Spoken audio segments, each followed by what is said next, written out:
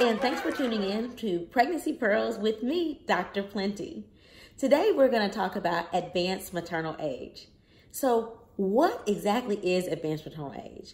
Well, you may have also heard it called elderly gravida or some other, archaic name for it. It basically means that you're having a baby and you'll either over age 35 or will be over age 35 when the baby is born. Now, if you're having twins, that age cutoff is even younger. It'll be 33 or above.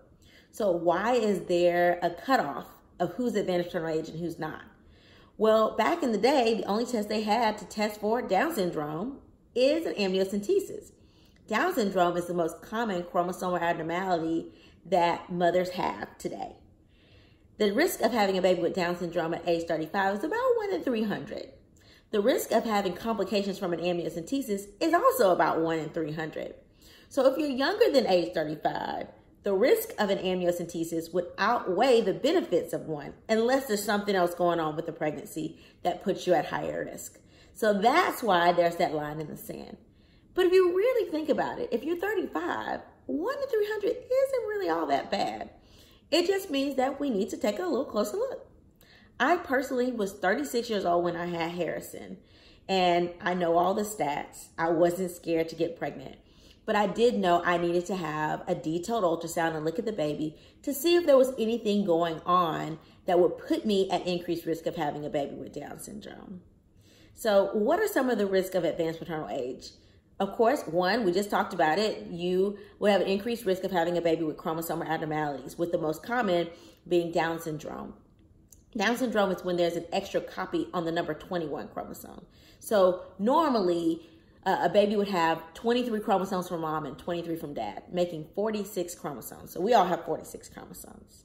And the dad, of course, gives Y chromosome, which makes boys, and moms give an X chromosome, which makes a girl, right? So sex is only determined by men. Don't let them guilt you into thinking you determine the sex because you didn't. Men determine the sex.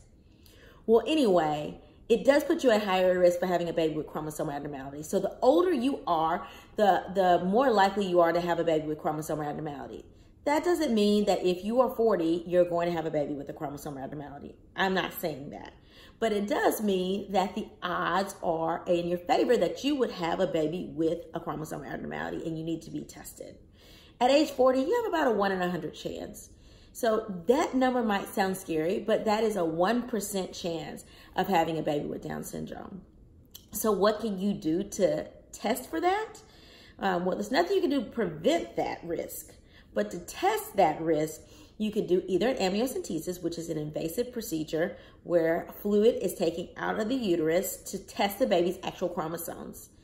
Like I said, there's about a 1 in 300 risk that there could be a complication like your water breaking. Now there's actually screening tests which are pretty good for Down syndrome, like what's called a non-invasive prenatal screen, okay? There are a lot of companies that make them, and you would talk to your doctor about which company they use. But basically those tests use fetal cells that flake off and enter your circulation and see if the baby has more chromosomes on the number 21 chromosome, and then some other chromosome abnormalities it also tests for as well. So that's one thing that you would do. And then the other thing that you would do is you would get a screening ultrasound from high-risk specialists like me. And basically we'll look at the baby from head to toe, see if there's anything we can find that would make a baby at higher risk for having chromosomal abnormalities. And then based on what we find, we will counsel you and tell you about testing. Other things that women are at increased risk for with advanced maternal age, they're also at increased risk for, even if the baby's completely normal, structural malformations, most common being heart defect. So on ultrasound, we would look for heart defects, brain defects, cleft lip, cleft palate, and any defect that we can visualize. So ultrasound is not perfect. It definitely cannot diagnose a chromosomal abnormality. It would just tell you a higher risk for one.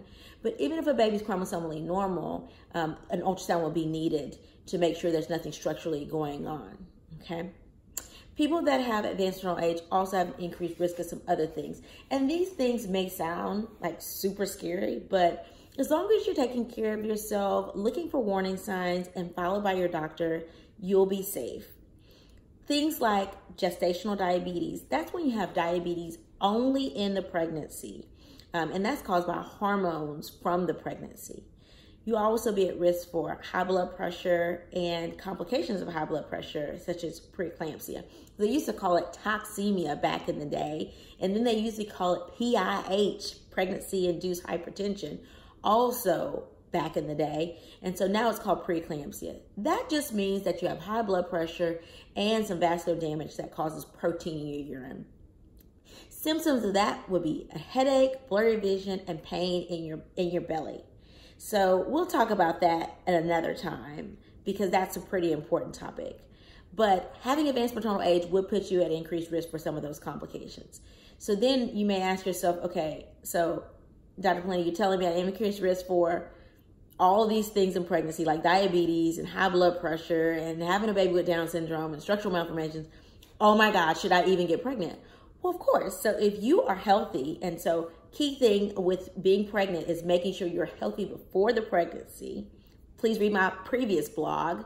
As long as you're healthy before the pregnancy, it is safe to continue becoming pregnant and having a healthy baby. So I don't want to scare you. This is just information to make sure you're aware of what your risk so that you know everything going head first, straight on into the pregnancy. I was 36 when I had Harrison. I had a lot of complications in pregnancy. None of my complications were related to advanced maternal age though. So it doesn't mean that you're gonna have any of those things. You can have a perfect pregnancy, and I pray that you do. But it's always good to be knowledgeable of what your risks are. Some people ask, okay, so Dr. Plenty, how can I reduce my risk of having a baby when I'm advanced maternal age? So if you're already over 35, then the cat's out of the bag. So you already have advanced maternal age, okay? So you have to just be positive, get screening early, and decide whether or not you want a baby, okay? If you have issues like heart disease already or diabetes already, or you're dealing with complications related to obesity, talk to your OBGYN and ask them honestly, like, is it safe to get pregnant? They will probably direct you to somebody like me to get a preconception consultation, or they may do the consultation themselves to go through all of your history to decide whether or not it's safe for you to get pregnant. If you are safe to get pregnant, age should not be the reason that you don't get pregnant, right? There are people that are having babies in their 50s, and they're completely normal babies in their 50s. There are more babies with Down syndrome born to 19-year-olds than there are 40-year-olds, just because 19-year-olds are having more babies. So please don't let that discourage or stop you. This is just to make sure you understand your risk. So back to the question, what can you do to reduce your risk? So if you're already at advanced maternal age, cat's out of the bag, can't reduce your risk, you just have to do what you have. But if you're under that, then some people may consider freezing their eggs. So I've been asked a lot of questions about, should you freeze your eggs when you're age 33 or 34? Well, it's pretty much up to you. So yes, if you want to negate advanced maternal age, of course, if you're 30 and you don't know when you're gonna have kids, or if you want kids, then freezing your eggs will put you at risk of a 33-year-old if you're 33 when you freeze your eggs, or a 25-year-old if you freeze your eggs at 25. But you have to keep in mind that if you freeze your eggs, that means that you're gonna have an IVF pregnancy, okay, or in vitro fertilization. In vitro fertilization by itself carries some risk. So basically you have to weigh the pros and the cons of that. I definitely will do a video just on egg freezing in the future. But for advanced maternal age, don't let that stop you. Make sure you take care of yourself. Make sure you get in shape and get healthy before the baby, and things will likely be fine. Thanks for tuning in.